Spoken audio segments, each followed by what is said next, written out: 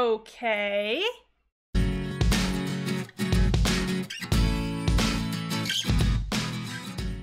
Hello, my lovely viewers, and welcome.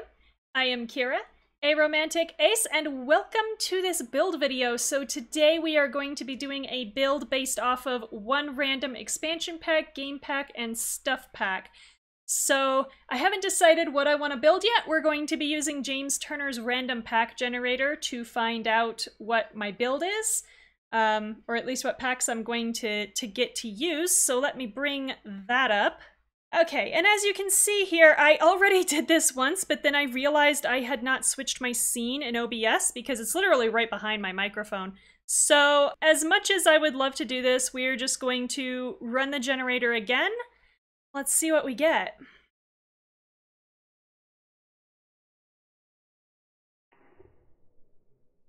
Bowling night, island living, and strangerville.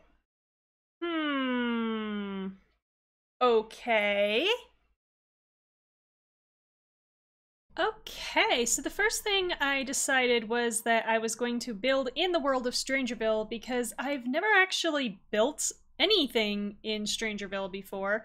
I've never even played in it, which make of that what you will. I should play the storyline sometime because when I brought in a tester sim to just make sure everything in the build worked, it was actually kind of fun, so Here I decided to just renovate this Slip 42 lot, which was a trailer.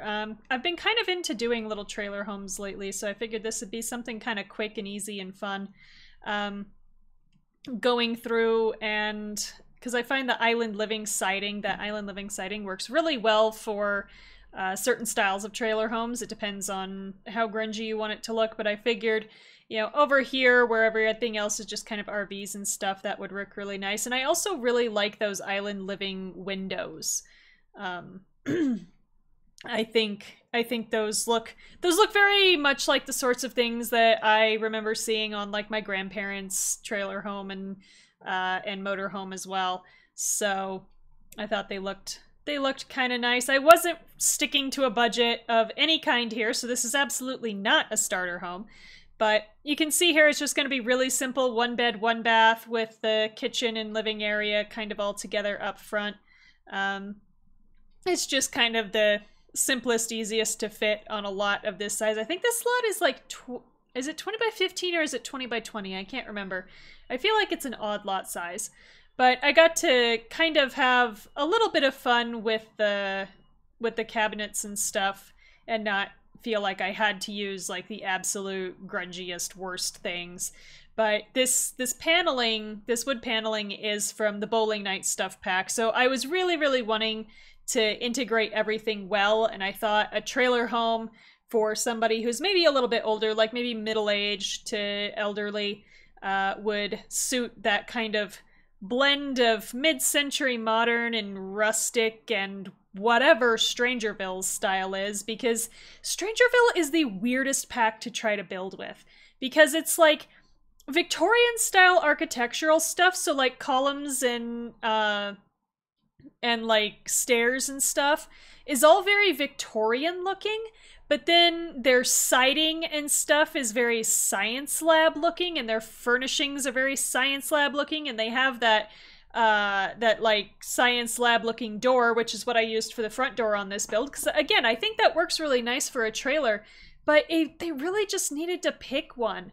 Oh yeah, and that's where this light comes from too, so I do use that under cabinet lighting a lot. When I learned how to do that myself, that's become one of my favorite tricks for kitchens, because it just gets the light right to where it needs to be. I remember when, like, real life renovations, that was the huge style, was under cabinet lighting. Man, if you did not have under cabinet lighting, you were no one. And I know this because in my home, which, you know, my kitchen is straight out of 1978, there is an under cabinet light. It is one that sticks to the wall and is not, you know, wired into anything in any way. No, I guess it is because it's tied into the one light switch, but it's literally the light switch that's right next to it, so there was like no wiring really had to be done. That has under cabinet lighting, so you can guess how big it was at one time.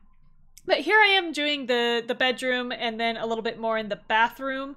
Again, bowling night kind of serves me well with that style of like the little, I really love the little table lamp from it, actually. I use the bowling night table lamp a lot. And here I am realizing you probably would not have kitchen or carpet in the kitchen. So Strangerville does come with that grungy version of the base game. They call it tile, but it looks like linoleum to me. So I was happy to use that in here. I also don't usually use either of those floor lamps, the martini lamp or the industrial lamp, but I figured they both looked really good here. Just the martini lamp, I'm like, you know, whoever lives here is kind of interesting, you know, kind of kooky. Maybe they have a martini lamp. I don't know. I thought about putting up like some like neon signs and stuff, but I think I just end up leaving it with that. And just working on the living room now, trying to pick out what decorations I wanted. I have never used that wall-mounted AC unit, and I figured, maybe stick it on the living room. It doesn't, as far as I know, it doesn't do anything, despite, I think, being under miscellaneous appliances. I think it is just a wall decoration. And now I'm just cluttering up the kitchen a little, bathroom a little bit, as well as the kitchen. Now, the kitchen, this was where I finally started getting an idea of who these people were. So I figured these were an ex-pro bowling pair, you know, Pairs Bowling, who one of their friends went missing in Strangerville, and so they've moved to Strangerville to try to find what is going on. But, you know, they keep getting searched by the local agents, so they've taken all their important papers, you know, all their Strangerville research. It's not in that desk in the bedroom. It's actually hidden up here on top of the fridge, and, you know, they've got, you know, all their cookbooks and stuff up there, and yeah, bowling pins. People keep bowling pins on top of their fridge normally, right? Definitely. It's definitely a thing that's done. But you can see here there's some other just, like, more innocuous, you know, pieces of clutter here in the bedroom. Strangerville is great for clutter, but again, the pack is just so weird. It does not know what it wants to be. And I go, ooh, Strangerville, but not like that. Cluttering up the bathroom a little bit as well. I was trying to find a spot to put maybe like a bathrobe, but I don't think I ended up doing it. And a little bit of clutter in the kitchen as well, but there's not a lot of countertop space, so I didn't want to make it so that your Sims couldn't use it. And now I'm just doing some stuff on the outside, so this is where island living finally gets to start coming back, because I don't use a lot of island living on the interior except for those ceiling fans, which those are really nice ceiling fans.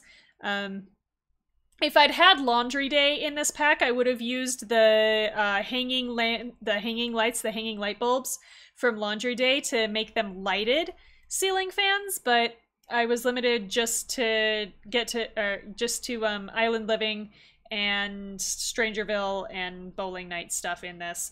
So I'm just setting up like a little outdoor living space. So we've got a nice shady spot to put the picnic table under, adding a few like posters and stuff about Strangerville in the bedroom. Just some like basic safety, I figured, that they nicked off of somebody. I was going to try to do like a big conspiracy theorist corkboard, you know, with a bunch of stuff on it, but the only thing you can actually attach to this board is the postcards, so I ended up just going with one that was pre-filled. I think if I'd had Get to Work, I think you can get one from the detective career, like a literal crime map, but I don't think that would have fit in here anyway. So I just stuck to having like that board and then the monitor. I figured that was plenty, and I figured maybe this was their son or something. You know, they've got like some family photos up, you know, and like photos of their travels or whatever. Just for something interesting. And yeah, it's like, oh yeah, they're bowlers, so we're gonna put the bowling sign on the wall, because that's what bowlers do, right? They just have bowling everything in their house. But outdoor, like, the bathtub full of succulents just cracks me up, because I have seen shit like that. I used to drive by, well, I didn't.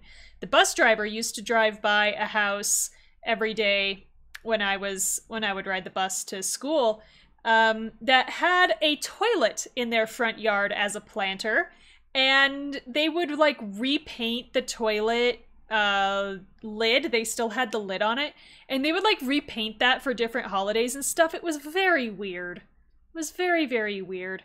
But I also figured, you know, okay, they've got some satellite dishes, so I figure one is TV, one is internet, because I know a lot of people who actually get their internet access via satellite and not via DSL, and then that smaller one is their little listening dish. So no, agents, we're not totally trying to listen in on what the military personnel are doing. Nope, And trying to throw down a little terrain paint, which this lot doesn't need it as much because this lot is already kind of like pretty dynamic with its terrain paint, but just to kind of give the impression of some walking paths and stuff. Get some lighting out there so that you can see. The tiki torches are great for that. And I figured, maybe they do a touch of gardening, because I know there's like the strange plants that you can grow from Strangerville, so I was like, well, you know, maybe they plant a couple of those, or they're paranoid about where their food comes from, and so they plant their food themselves. Either one. And then I figured, you know, what a great chance to use the gnomes, because obviously Baby Yoda has to be here. So when else do I get to use the gnome riding a pink flamingo? And I also stuck one you can see in the tub. But here I'm going into debug and getting a lot of the world objects for Strangerville, a lot of the world plants. These are just in...